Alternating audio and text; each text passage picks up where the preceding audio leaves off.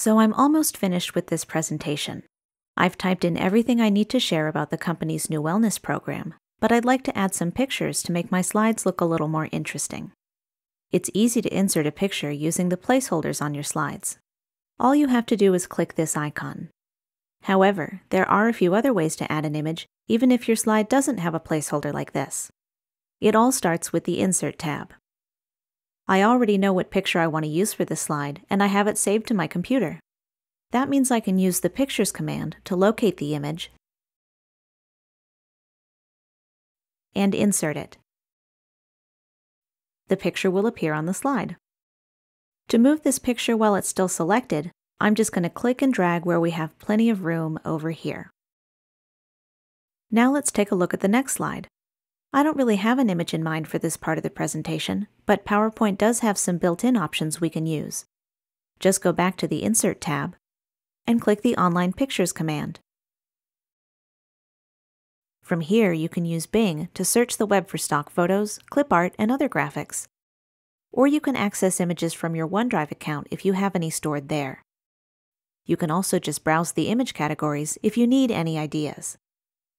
Let's try a web search. Just type your search term in the box, then press Enter on your keyboard. By default, Bing only shows images that are licensed under Creative Commons, which means it's okay to use them in your own projects. Just to be safe though, you should check the image's website to make sure there aren't any restrictions. To find that website, click the icon in the bottom right corner of an image and follow the link you see here. This image looks good. To insert it, I'm going to click the thumbnail, then the Insert button, and the image will appear on the slide.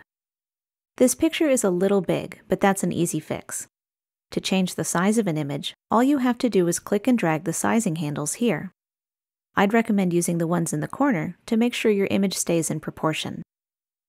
I'm also going to move it just a bit. And to make it look a little neater, I'm going to use the rotation handle at the top to rotate it. There we go, that looks great. On my next slide, the picture I want to add is a bit more unique. I'm going to use a screenshot. A screenshot is an image of whatever is currently displayed on your screen. For example, I found a website that teaches different aspects of health and wellness, and I'd like to include a picture of it in the presentation. Let's go back to PowerPoint, and then Insert, and then Screenshot to take a look at our options. I have two different windows open right now, including an Excel spreadsheet and the website I want to capture. Just click the window you want to take a screenshot of, and now we have a picture of the window on this slide. This isn't exactly what I wanted though. This screenshot includes other parts of my browser, like the navigation buttons and the status bar. I'd like to see if we can take a picture of just the different topics in the middle. First, I'm going to delete this image by selecting it and pressing Backspace or Delete on my keyboard. Now I'll go to Insert, then Screenshot, and this time I'll select Screen Clipping. This will let us capture part of the page instead of the entire window.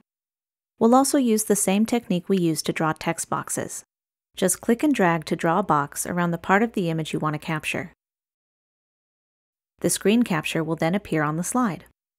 Resize and reposition the picture if you need to. And there we go. Whether you're working with photos that are already on your computer, online images, or even a simple screenshot, the right pictures can help make your presentations a lot more interesting.